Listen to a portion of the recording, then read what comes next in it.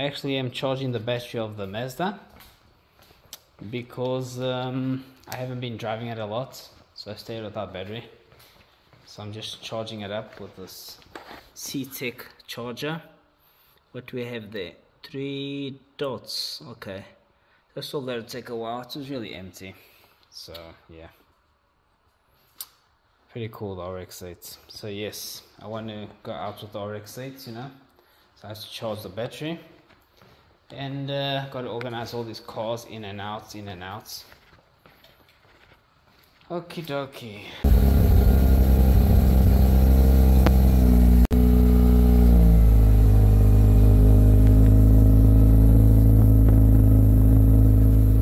Hello, little Mazda. Let's go. I need to take it for a ride. It's been a bit of a long time, you know. So yes, let's take her out. RX-8's badge right there. Let's go. Hello everyone, welcome to the Daily Life Project channel. Yes, let's go.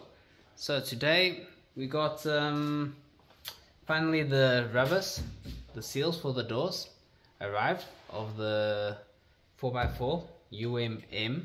Okay, I know a few of you are going to know this make. It's quite rare in the world, and yes, we're going to get to it, and then got some more electronic content for you guys as well, and some other stuff. Let's get to it. Okay, so last time we tried to put some seal rubbers on this door, but we needed a higher rubber, so I ordered it, and the one we were going to use on this door we ended up using on this door right here, which is working perfectly. Okay, it's really stayed nice, really looking good. So now we're gonna go and do this one and the other door. Okay, so now that I know better, maybe I'm also going to do it on the Citroen Saxo because I know where to buy it. Just gonna open this up. So I bought this from Autodoc because actually they have it for this car. They don't have for all cars, unfortunately. I'm gonna have to find a dealership that can get me more variety of rubbers. On the next car event there will be there's like a distributor that sells all type of rubbers. Then I'll show you guys the name, and I'm sure that then we'll be able to get for the Citroen Saxo proper ones, so that will be interesting. So right now, yes, we got this one. Okay, so I think this one is the, yes, this one is the taller one. Yes, I think this one's the taller one. Let's compare this one to this one right here. Keep the plastic bags, come in handy. So let me compare this one to this one. Let's see which one's taller.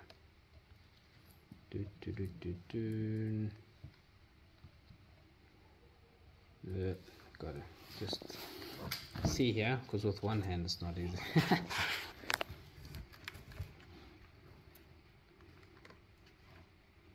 So this one's taller, hey? I think so. Let's see here. Yes, this one is taller, definitely. So we need the taller one for the trunk. So you hold the one for the trunk, and I'll hold this one for the side door. And the Jeep will have complete new rubbers on the doors. Yes. Okay. So now we just have to do this like last time. Yes. So I'm going to start from the bottom. I like to. Oh yes. See? Yeah, it's a big difference. Yeah. So this is the one for the trunk. Okay, for the back door. Okay. So I'm going to just start the joint. I'm going to leave it at the bottom like always, and go all around. Okay, so I'll show you guys just now how it stayed. Let's go. Okay, so already got this rub in place. Then I'm going to go to a more light up area down there to show you guys better. So this rubber is already in place and it's closing perfectly. I'll show you guys. Not perfectly, because only God is perfect, but it's closing excellent. And now I'm taking out this old sponge that it had on the window, because the old rubbers weren't working, so it had a sponge here to keep the rain from coming in. Just passing a blade, and then this anti-adhesive product that removes all the stickiness, you know. So yes, let's go. Okay, so now I'm going to remove this rubber from here, from this door. This was some old rubber. Okay, it's actually satisfying to remove the old stuff out and put in the new one.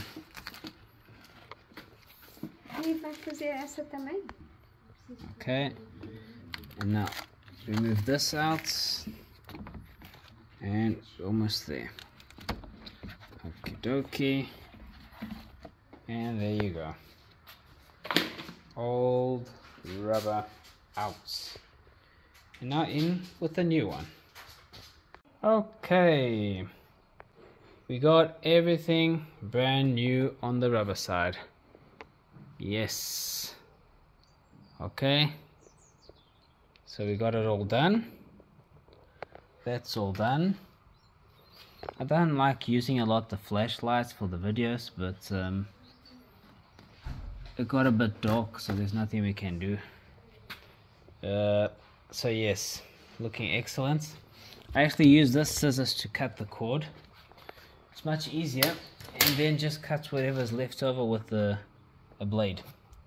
Okay, so now let's just close it up. Yes. Excellent. Excellent. Look at that. All sealed around, you see? That's what you gotta see. Has to come a bit out. I actually have to wash the UMM again. I don't like saying Jeep, because Jeep for America is a make Jeep. Here in Portugal we call this 4x4s a Jeep. But it is what it is. So I'll just call it UMM. Okay, that's the make of the car. As you can see, for those who have seen this for the first time on the channel, UMM. Ching. Okay, so yes, the rubber is all nice and pucking a bit out. That's exactly what I wanted, so that there's no air or wind going inside while we're driving, and no rain. Now we open again, and now it's just going to get used to it. Nah, it's just like this, you know. It's old school army stuff. The rubbers will adjust as well with time. Here at the back, also got all the new rubber in place. Okay, so yes, it's looking pretty cool. So yes, it's looking pretty cool, pretty good. I'm happy with that. And when I close the door now, so we took out all this dirty rubber sticky stuff. Okay, the stickiness of the old sponge that was here at the door, it's all cleaned up. I am going to wash the car then. This is like from the residue of that liquid, but I'll probably just pass it again, the liquid. Let's just close up the door and see how it is now. See? Excellent. See? Now you can see that this rubber is higher, so there's no space between the door and the structure of the car, the frame, you know. Look here, see? Coming out a bit here. That's excellent. I'm getting a proper seal now, and I wasn't getting a proper before. I wasn't getting a proper seal, and now I am, so that's good. Looking very nice. Okay, so quite easy. And now we can just take it on a little road trip and see how it behaves. Yes. Okay. So very easy to change the door rubbers, everyone. Let's go. Yes. UT. So I'm going to take this out, then take this part out and this one. I'm already repairing the grill from the front, and let's switch it off quickly. I'm already repairing the grill of the front.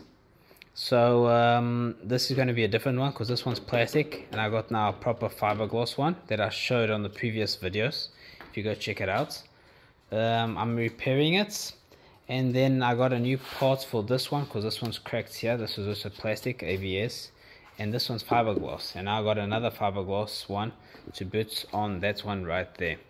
So what I'm going to do, I'm going to take the 3 parts out, so that I paint the 3 at the same time, like that there's no difference in colors. So yes, that's the next project. You'll see me repairing that part that's going to be there, and then once I'm starting to install this, I'll also get that on content, and after the job is done. Okay, let's go.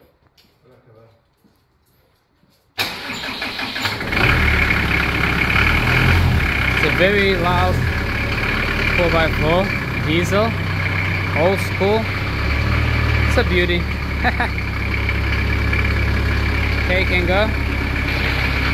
It's always a hassle to get it inside here. Can come.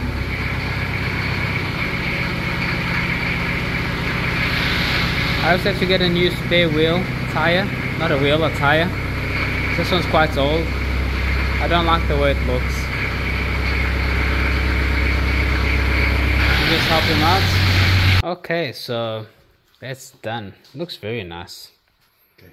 Wow, we really needed rubbers on this one. Unfortunately, got this at night, so couldn't do much more. Opa. Okay. Oh, such a nice lettering, Raptor. Look at that. It's really cool.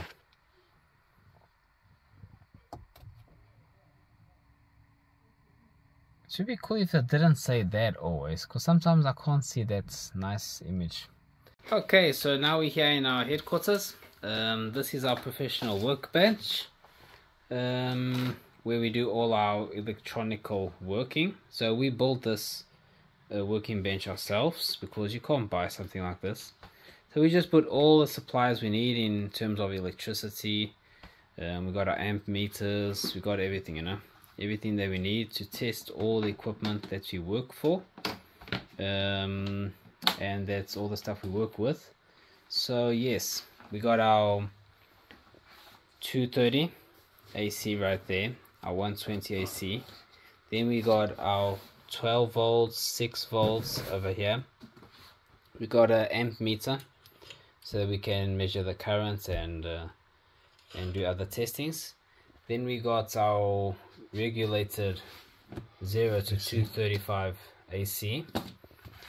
So from here all the way down there, that's our AC, and from here all the way down there we got our DC, where we can go up to 1,000 volts on this DC, one here, yeah. DC, yes, 1,000 volts, yes, we can go until that.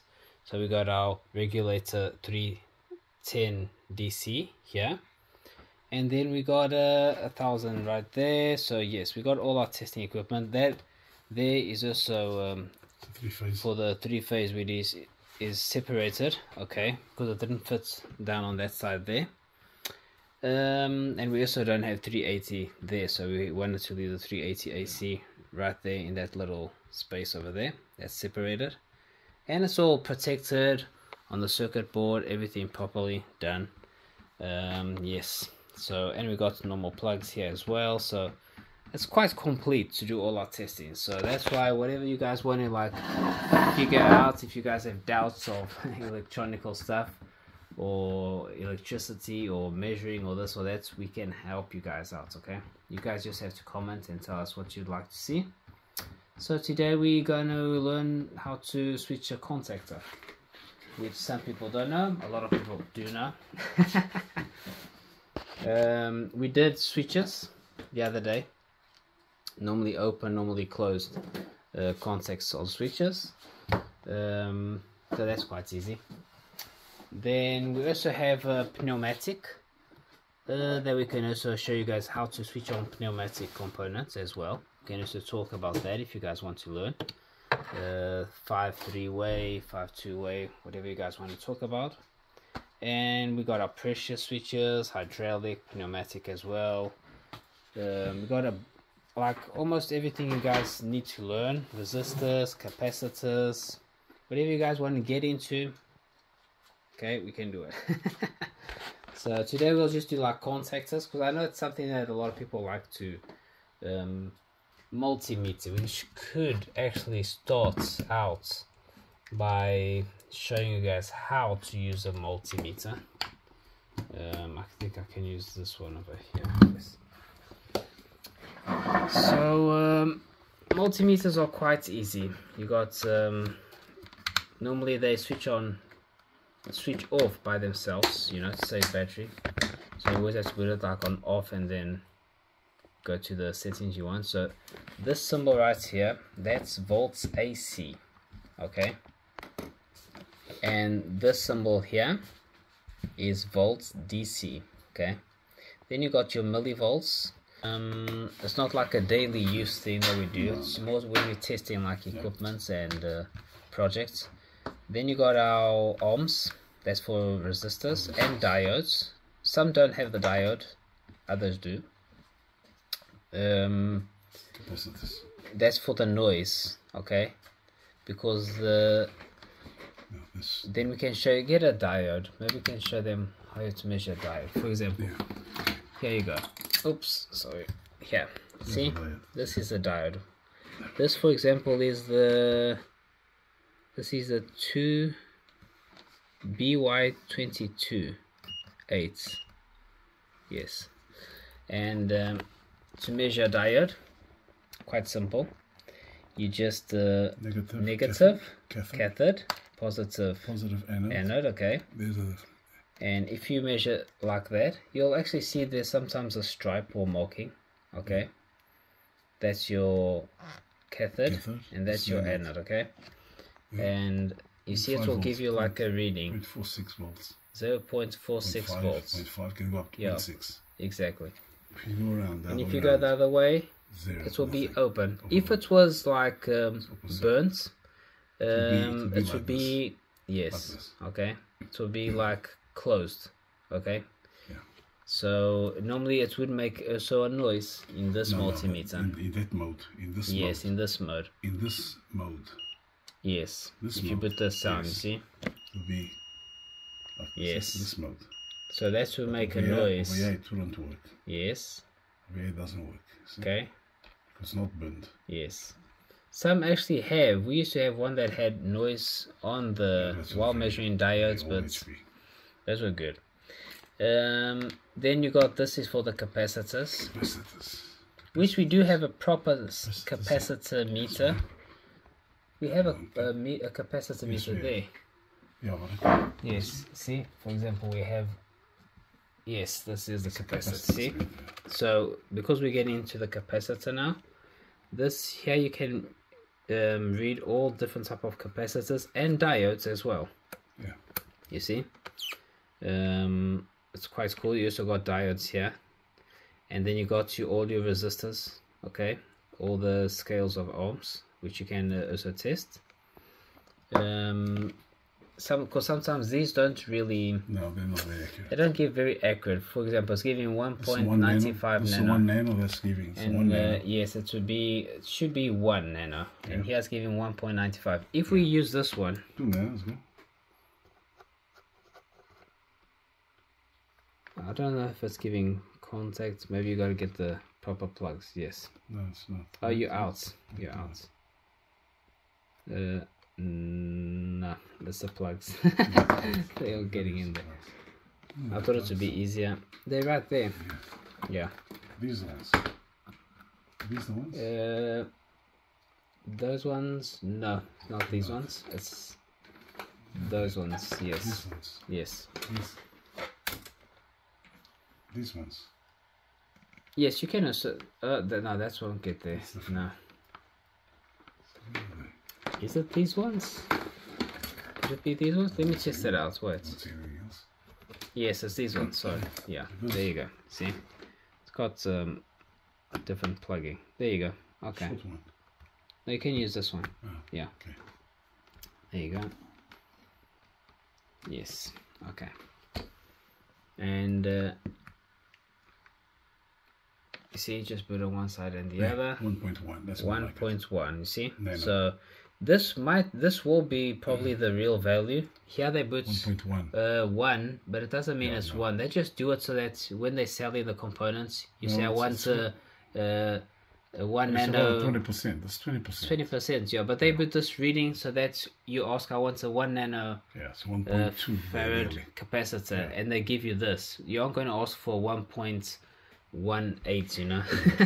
So that's why they work for like standard scales, but in reality it's 1.18, 1.2. Okay, here's what's giving us 1.8. Here's giving 1.1, so it's a big difference. It's a big difference. This is 1 micro. 1 micro. 2 micro there. Yes. You see, and it's giving us 0.1. That's got 0.01, 0.01, but bring it down. 200 nano. 200 nano. There we are, 101. This is 0.01, so it's 10 nano. 10 nano is 0.01. Yes, 0.01 microfarad. Yes. So if you put in micros there, it's going to give 0.1. Yes. 0.1. See, so it's very precise. 0.1. If you use a 0.1, 0.1, okay? So if you use a proper capacitor meter, it's better for capacitors than the normal multimeter. Yes. These are actually very good. I bought these on Amazon. I bought 2. They're very nice. They actually also measure diodes, you see. If you put it on diode mode, you can see. I think it won't have the... This one doesn't have noise anyways. So. No. And you can measure also LEDs and everything, so... There we go. You see? 0.5. Yes. 29. And if you switch them... Nothing. See? 0. It's the same. Yeah. Okay. And if you put it on, for example, that will give you something. No, that's the inductance. Yeah, that's inductance. Won't give you on that. That's impedance. Yes. That's impedance. For resistors. Yes. Capacitance. So you can do quite a lot with this. Just not voltage meter. Okay, you can't do volts on this. So yes. And then next you have, this is for using the multimeter as an amp meter, DC and AC. Milliammeter. Then you got milliamp and microamp. Which we don't use a lot this normally because our machines already have amp meters, but when we do need, we will use the multimeter. And we also have our amp meters here on the bench, so we don't really, need the multimeter for that. But anyways, now you guys know, when you want to go into amp meter mode, you got to remove these plugs over here. Okay. Amp meter? Yes. Just put it there so while I just hold it. Sorry. This is common. You put this in ammeter. You see, you just put... That's only this one. Okay. In common, the negative plug, okay, or black plug. And you put the red in if it's in amp. Once you change it to milliamp, remember always to change it, okay, so that you don't damage your multimeter. And that's it. You see, it actually tells you there for volts, for resistance, diodes, capacitors. So it's all written down here. I actually bought this through AliExpress, these Fluke multimeters, and they're actually quite good, to be frank. I mean, we can burn one of these the same way you can burn a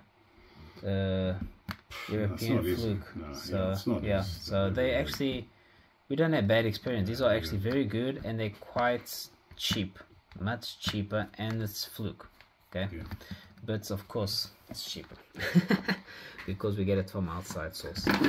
So yes, just like the capacitor meters, I can't get like this good for this price here in Portugal, so that's why I had to buy it from Amazon. Okay, so it's quite cool, you know, you can just measure everything. Very interesting indeed. See, it's got like these clicks that it does, and just you can read it actually easier. Because it doesn't have a stand-up. Actually quite cool. Okay, I didn't know, I just saw it now. Okay, so contactor. How do you switch on a contactor? It's easy. So normally contactors will have this one has A1 or A2, or it will have another symbol. Okay, another A2. Yes. Repeat. Sometimes it won't say A1 or A2. It might. Most times it does. Yeah, but even if it's like washed away, you can always identify the coil at the bottom. Yeah. Okay, so if you're looking at the contactor from the top, you can always see on the far bottom side, that's where your coil is. But sometimes you'll have A1 here and A2 at the bottom here. This other type of. So there's a lot of different type of contactors. Then you have to make sure if you like the mini ones on top, A2, A1. Yes, these ones are actually easier because they're just right on top, and sometimes they far from each other. So before you change a contactor on whatever you're going to do, you got to make sure that the coil is in the same place, or you just got to put longer wires if they're too short. It also shows the voltage. The older ones in the olden days used to be hard to identify. Yes, those inside. Those ones were hard. Those ones were a problem. But these ones now, they all come labeled, like it's all labeled out and very easy. This is actually also not modern. That's old. Now this is very old. Used to come in there. You see, 110 volts. Now imagine like after a few years, or that got wet or oil, or you know. So that's old school. And then you got even more modern ones, which yeah, right there on that side there on the right hand side. These are bigger ones. You see, they also come with all the labeling. It's got a bit of dust, but it's actually brand new. Depends on the make. This is actually like a cheaper make. Then you got Siemens. We like to use LS Mech. We like to use, I don't know if we have any there. That's also, what is that? Siemens, that's all. Yeah. See, so for example, Schneider, more modern. So it comes with like more plastic coverings, you see. It's just a bit more well designed, you know. It doesn't mean the other cheap ones won't do the work, they will. It just might not last so long, but you can buy two cheap ones for the price of an expensive one, isn't it? Yeah. That's a big difference. So I'm just going to use now this one that I have in hand. I should be using a nice beautiful one for the YouTube video, but I forgot to look for it in the other place. And yes. Don't worry, we have a lot of stuff to do. Yes. Okay. Yeah. So we got one wire on one coil. It doesn't matter. There's no negative or positive because this is a coil, so it's AC. I'm gonna measure here first. But you do get DC ones, don't you? Yes, you get DC. So also. Yes, this is AC. That's why I said that. So 230. 230. Yeah. See, 230 down there. 231. Okay. Switch off. Connect the contact. That's what's measuring with the multimeter. Yeah. Okay. Connect the contact. Okay, we can measure here now. Can measure here. There you go. So once you apply 30 volts. Yes. 229.9, 230 exactly. And once you apply the electricity, the coil with the electromagnetic force will just push it in. Yeah.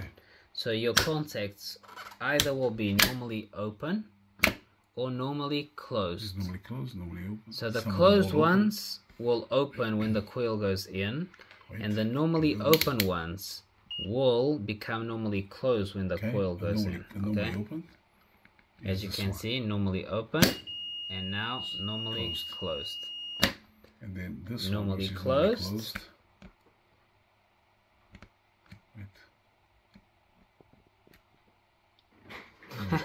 No, maybe it's not making. There you go.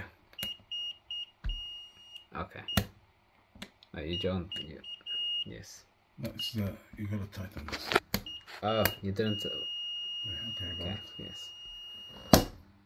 You see, and it became open. So the circuit is closed, normally closed. Once the coil is activated, it becomes open circuit. Okay.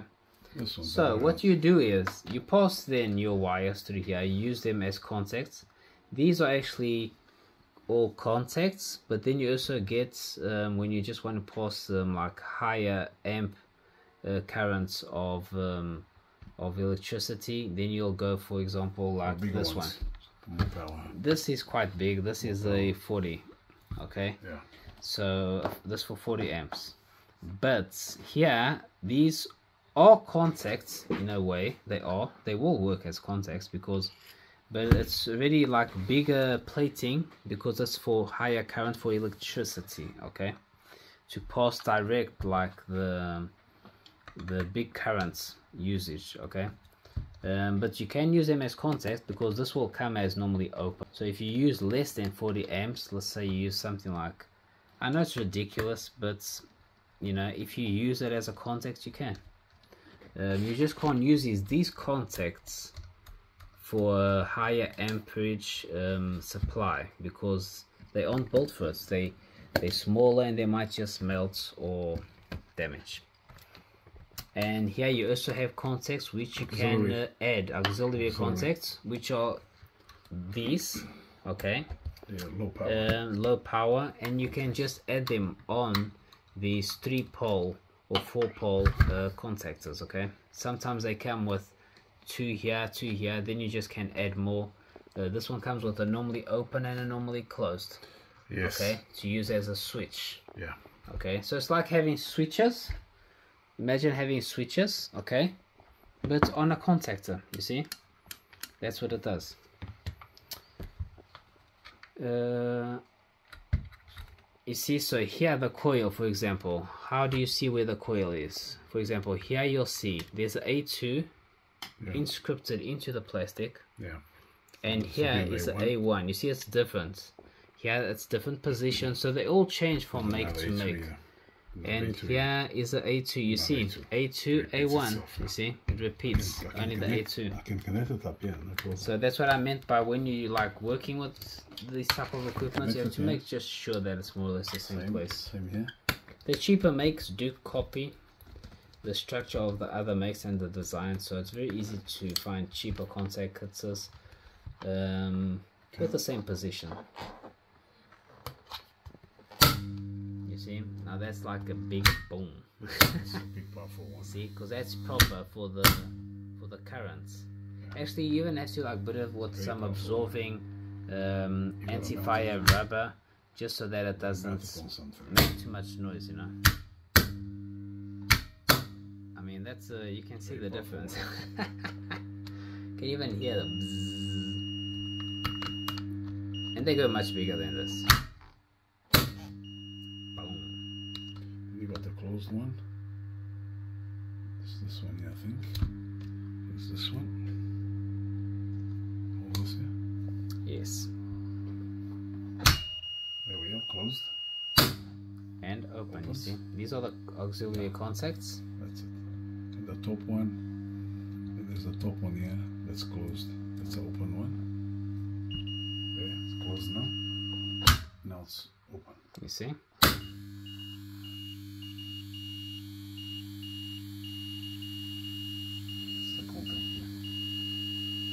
It's making more noise because the screws aren't tightened. We didn't tighten all the screws and everything, you know, of the...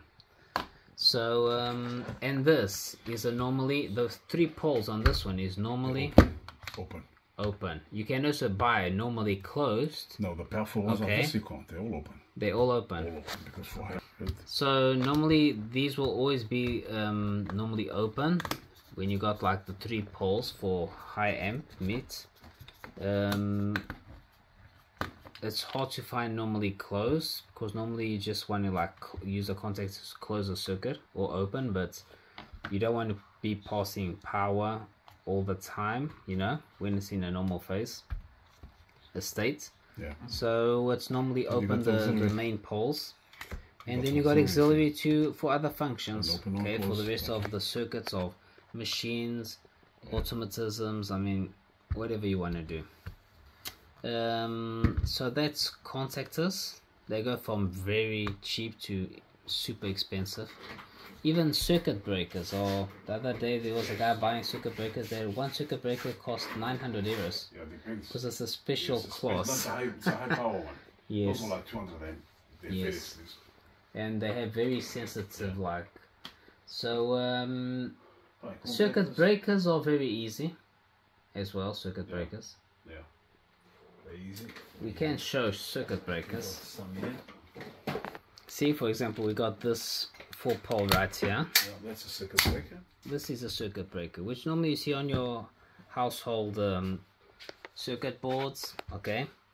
Also the same thing, but here we don't activate coils. It's manually activated and deactivated. Okay, deactivated. So you just like switch on, like a switch on and off. So you also get very different amps, just like the contactors. So normally sometimes you'll even see like a bar connector that will connect like this phase to the next one and this phase to the next one, because you can't cross phases. Never cross phases, okay? Differential will have also 4, okay, leakage. So this one here will have so you use the 4 for the 3 phases and the neutral, okay? This one has the test button, okay? Sometimes they like have this little button. For example, Siemens will have one like this, okay, which you switch on everything, and you have a little test button over here. You can only test it once it's switched on, okay? So this is just a circuit breaker. You just put your phases, your supply into here. For households, you'll put your neutral, but for households, normally for just the 3 phases, you'll use a 3-pole, and for the 3 phases with neutral, you'll use a 4-pole. That's the standard, okay? And then this is a different circuit breaker. This is one that will be activated. It's a 4-pole. So it's a normal 4-pole circuit breaker. Neutral. Yes. Okay. There you switch on and off here. And let's say you want to like use a safety measurement button or device that if you press or do anything, it will like just bring down the switch, trip it, but without doing a short circuit. Yes. It's not a short circuit. No. It's just what can call this, like a switch. It's a switch, trip switch. That is trip switch. Yes, a trip switch. You know English. That's once I give I close the circuit. This has a coil. Inside, okay, so it's not like one phase and one phase getting out. No, it's a coil. So it's phase and neutral. Okay. This one's 24 to 48 volts. Yes, AC or DC. Do you get others? Yes, you get 10 to 20, whatever. Okay. And this is, it's on now. Okay. Yes, you see? And once you give supply to the switch, it will trigger. The trip. Yes. It will trip. It will just trip the circuit breaker. You can't reset it unless you reset it. You press the button of reset and then you reset. So that's like very safe measurements that we like using. That's this, the safety. And you can put like a bunch of emergency switches, anything you want, just strip this out. Okay. I don't know if they use it in the house, because in houses normally they want everything to go off when there's a short circuit. You know, they don't. Why would you want to like switch off? It's just the house. You just go to the circuit board and switch it off. But for machines and devices and equipment, this is the safest thing you can have. You know, you don't get it normally in a shop. This, so we also have to order this specially outside in other countries, because you don't get it here. They don't use it a lot, you know. So that's very interesting. And that's it for today. I think that's it. The rest is too much to like soak in. So yes, we got a bunch of stuff we can do. Now if you guys want to like give some feedback on what you'd like to learn, we're here for it, you know. Okay, so then we have like, we can work with motors, timers, I don't know, there's so much stuff, you know. I can like do something different in every video. Like next we could do like transformer. Yeah. Teach a bit about what a transformer is. We can do like timers. I don't know if that's very used. It's more like we use a lot of timers, but not the timers like day and night. It's timers like you want to switch something on and after 3 seconds or 4 seconds switches off, you know, and switches something else on. But we can talk about transformers next time. Talk a little bit about this. We can also do so many things. Transistors. We can do like a lot of stuff, and then do some like experiences. Oh, there is a little cool thing we have here we can talk about. Where is it? We can switch that on and then we can close this video. Yes, next video, very cool content coming. So here you go. This was quick. So this is like a simulation of a Tesla coil, like a miniature thing. Okay, so this is going to put like some electromagnetic field. So I'm going to switch on lamps, okay, without putting direct electricity with wires. Okay, so we're just going to use the frequency, okay, of these electrons from this coil to switch on what you call it? It's not fluorescent lamps. No, it's fluorescent lamps. It can be a neon lamps. Neon lamps. Fluorescent. Sorry, whatever. That's what I was trying to correct my English. Fluorescent, neon. Fluorescent lamps, neon lamps. You can, but because of the frequency of the electrons, right? Yeah. You want to explain a bit more? Yeah, we can talk now. Yes. What is the voltage? So we got up there. We got. What is it? For this? Oh, for this is you can go up 12, to 12 volts. Yes. So this actually comes like a little DIY kit, and you mount it yourself. Very cool. Okay. There we go. 12. A bit too much, maybe. Let's see. No, it gives a little light. That's normal. Yeah. So you can just put it on. You can go up to 10, and you're going to see like, look here. You see there? Look. It's got like a little plasma ray that actually switches on with the finger because I'm activating it, you know. Yeah. So this is like a frequency. Yes. I don't know if you can see. It's going to be following my fingers. I can't zoom in this mode. I'll just get out this mode. There you go. Oh, we got lamps. You see there? You see? Can you see the way it just like connects to the finger? You can feel like a little prickly thing going on, and then it gives like a little pinch feeling. See? There we are. That's yeah. neon. See? Neon. Yes. That's a neon. See? I got a neon. You see how the switch is on? You can hold on the gloss. Yes, you can hold on the gloss. Anything. Oh, anything. See? You can hold the gloss. It still lights up. Once it gets, you see, it once connects, it's got to like activate the gases inside. Yeah. See? It activates the gas, yes. It activates the gas. So what we have here is the frequency. You want to explain while I hold here? The frequency goes to the gas and activates the electrons in the gas. Yes. Positive and negative. It's oscillating.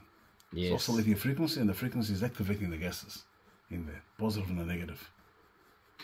Electrons. That's what lights up. It activates them. So without electricity, it does that. Just by being there. Okay? Just being there without even touching. So it's quite cool because you can see what I wanted to do with the finger. So I put your finger there to see if you feel. No, I don't. Come on, it's for YouTube. It does burn sound. It's like a little burn of. I thought to get a little light. Yeah, you feel like a pricking. It's like, let's say, a needle, you know. Yeah. So I would like to like leave my finger there for longer, but I think I'm a bit sensitive today. This is just like a LED light it has inside, just to give it like a cool. For example, this is a fluorescent tube. Doesn't matter how long it is, you see. So this is a small little one. Okay, you can see the gas is getting activated. See if I go like sideways. Okay. So with 12 volts, this lamp is 220 volts. This lamp is 220 volts. This lamp right here. So with 12 volts, okay, we're activating a 220 lamp, which is actually cool because you're just using the frequency. And now we have this fluorescent lamp, 220 volts, which we cannot break because it's not good to break. It's not healthy. It's 1.2 meter. Yes, 1.2 meter. Remember, if this breaks on your clothes or anything, it's got to go to the garbage. You cannot wash your clothes or anything because of the gas and the chemical components. It's very dangerous. So you have to throw away your clothes and everything, and always throw it away in the proper bins, okay? So once we get like close to this, you want to do it, maybe it's better. I'm going to switch off the light. Yes, and then you can do it because with the camera. So okay. The lamp is here, no wires connected. Nothing. Okay, on one side and the other. I'm going to switch off the flashlight of the phone, and now just by putting it close, because the frequency is in the air, you can see it's just oscillating the tube. You see? Yeah, there's oscillations. So we don't have direct electrons passing through the tube. If you put your finger, it will go right there where you put your finger there. It will go to you. You see? It will take away from here and shorten it up. Okay. And once you put your hand like, if I block it like that, it will just go like, you see? Put it closer. And now why does this happen? Put it closer. Why does this happen? No, because you're taking it away from there. You're dissipating. I'm becoming you're becoming the conductor. Yes, like an antenna, hey? Yes, exactly. The conductor. And if I let go, if you let go and you touch it on the side, then it sort of evolves. Exactly. Okay, there. So let me just unzoom this. Just hold the lamp for me. Okay. So I can zoom out. Okay, there you go. See? So if I put my hand here in the middle, I'm dissipating it. The frequency. So it's not supplying the frequency through the whole tube, you see? Now this tube, how long could it be and it will still do this? It's not important. Doesn't matter. No. Now after like what, 5 meters? Oh no. A little bit less. Depends on the frequency. Yes, the frequency. But I don't know what frequency this is going through. Could be about 2 or 3 meters. Yes. It's already going into the megahertz. So it's actually quite cool, you see. And now you don't see the little plasma wave, but if I touch this at the same time, you see, it switches off. Yeah. And now, once the lamp goes on, you got to bring it closer again to ignite exactly. To stimulate the gas. You see, and if I touch the little wire, you're gonna kill it. Each time I touch it, it switches it off. You see. Yeah, you'll kill it. So it's quite interesting, and if you go lower into the coil, it will, the point where it will just you see, because now we're closing the coil, so we're changing the frequency. Yeah. So that's quite interesting. It's like a DIY thing, but I thought you guys would think it's like cool. There's actually smaller lamps as well. We've got a smaller lamp there. If I hold the lamp on the top and apply it here, it will go on, but it's just because I'm actually the tip. Yes, you see, Tip. the tip won't let it won't put it on. Only if I like get closer to the gas. Okay, so like if I hold it here, you see, and it's on. Yeah.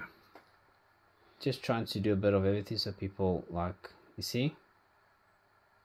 Now this one is actually quite cool because you can like smaller, no? It's shorter. You just like activate in different areas. I don't know if you can see. Let me switch this light off. There you go. See, so here it on the camera it looks like it's all on, but it isn't. It's just like a portion of it is on. See? But on the camera you can't see on the camera. In real life you can see that just like some of the lines, yeah, or the one side. See, so you can like put this like closer. You can't really like if you put it against something like that, becomes a little bit weaker, but it will still go on. Yeah. Yeah, within the distance. You see? It still work. And if you get it closer, yeah, it will go a bit brighter. Yes. That's it. I don't know if this transformer will get anything from the electric field. It is, because I'm touching the transformer. No, it's because it's still. Because it's metal. It's only because it's metal. Yeah, but it's getting it's inducing into the lamp itself. Yes. But you're not getting anything out of it. No. Out of the transformer. No. You don't get anything. But wherever I touch the transformer bits, the metal, it will. So if I put it on something plastic, you probably won't like that, so much. No, it does nothing, you see. But the transformer it's too close. is affecting a bit of the electric field. Yeah, it is. Look, you see, because of the coil of the transformer. It's inducing a bit of the metal. It induces all the metal. Yes, it's quite interesting. If I touch the metal of the lamp, it is a bit, but the transformer actually changes a bit more. Yeah. So as you can see, quite interesting. Even at a quite distance already does it. So there you go. So you can put a lot of lamps on at the same time. You can actually have like, I think we tried like 4 or 5 at the same time, and they went on. Hey everyone, so I hope you guys enjoy that content, and there's going to be more content, and there's going to be some of this. Okay, if I see like it's really kicking on, then I'll keep on doing this type of content as well. Any type of project like you interested in seeing, I can get into it. Okay, that's what I'm here for. I'm here to show you guys what you want to see. So thank you very much. We're already almost reaching 5,000 subscribers.